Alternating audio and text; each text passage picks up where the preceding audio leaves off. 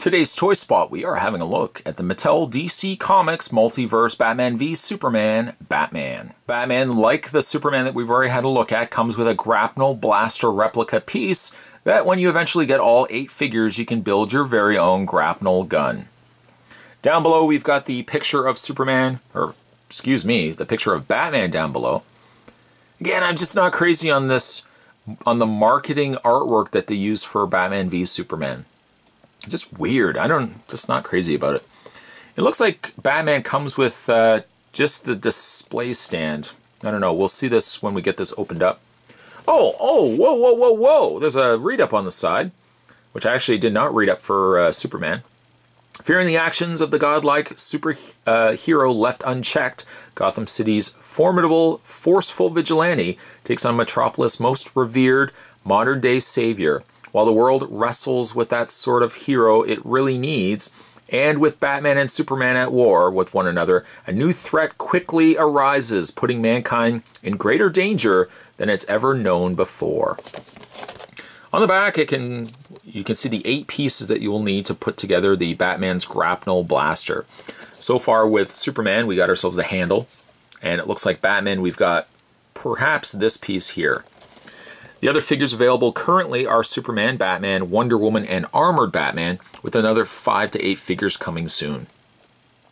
You know what they could have also done too, is instead of the grapnel blaster, they could have had a Build-A-Figure for Doomsday. I think that could have been a nice touch as well.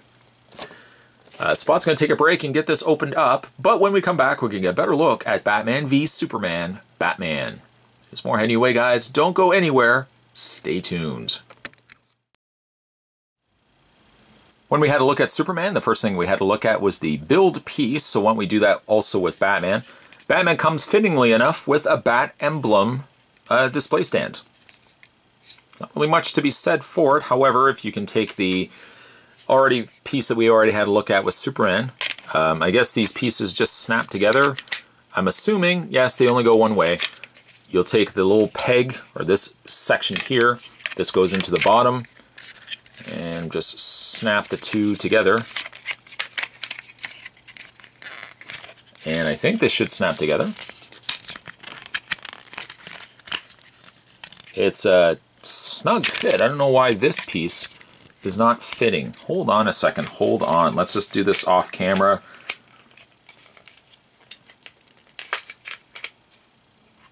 Oh, you know what? Spot did have it the wrong way. See that little hole right there? That little peg? That peg goes on this side.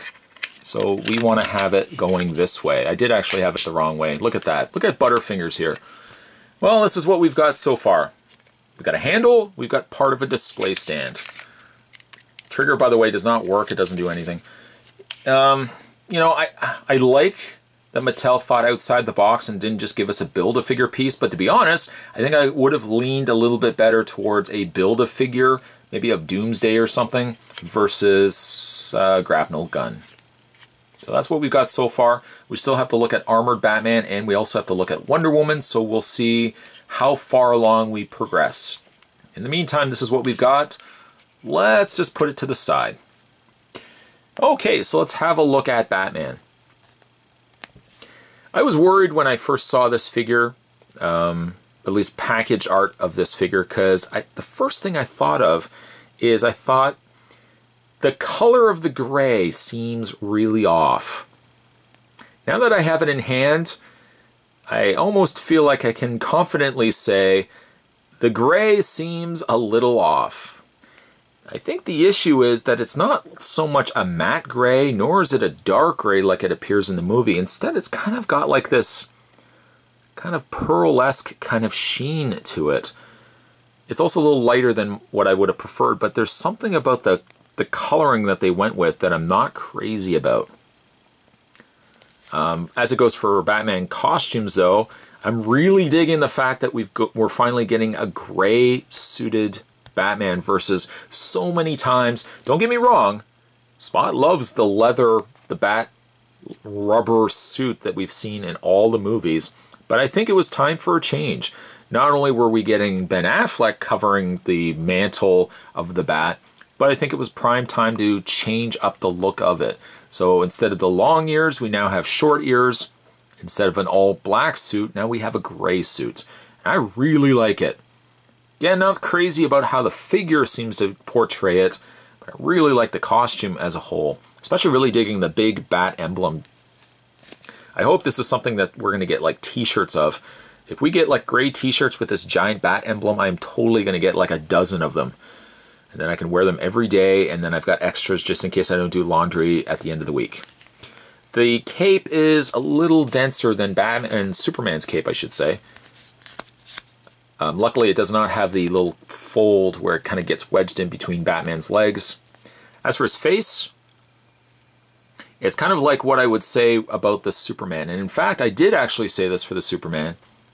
It's an okay face if you know what you're getting with the DC Universe, DC Multiverse figures. Would I say it looks 100% like Ben Affleck?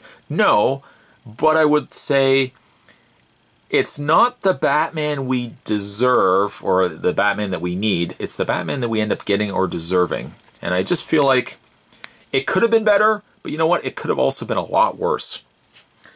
Let's move off camera and grab in Superman.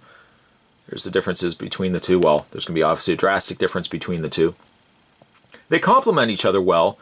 Again, they don't look 100% like the actors or how they appear in the movie, but really, you know, when you're buying 6-inch figures, they're not going to be perfect unless you're getting them from like a company like NECA or you're getting them as a hot toy. And then you're going to be getting a more realistic, lifelike figure. By the way, there's Superman again. Moving him off camera. It looks like they've kind of painted in a little bit of stubble to Superman or to Batman's face. There's just a little bit of indication of like a gray area around the chin. The eyes are okay. The cowl seems like it's got this weird texture to it. I don't know what they were going with there. I guess it was kind of similar to what they wanted to do with the emblem. But it's weird because like the rest of his cape and cowl are all smooth, and yet he's kind of got the texture of a lime for his mask. So that's a little jarring, but you're not necessarily going to be seeing it up close. You know, probably going to be having him on display. It's also to note too that Batman's arms or Batman hand is partially open, though he does not come with any accessories. The prime time to give this guy an accessory would have been right now, but sadly this Batman does not come with an accessory. When it comes to his posability, does have the ball joint head, hinges up and down, rotates left and right, rotates forward on the arms, or out on the arms, forward and back. He's got a swivel point on the bicep, a hinged elbow, which does not also rotate the forearm, it's just a straight bend elbow. Swiveled wrists. He's got the crunch in the torso, which Superman did not have, yet Batman does have a swiveled waist. And the tried and true DC Universe leg joint, which forward and back, out. A swivel point on the mid-thigh to low thigh area. A hinged knee. And finally a hinged foot. Spotball also, by the way, acknowledges the fact I totally botched that Dark Knight reference. Is it a perfect Batman? No.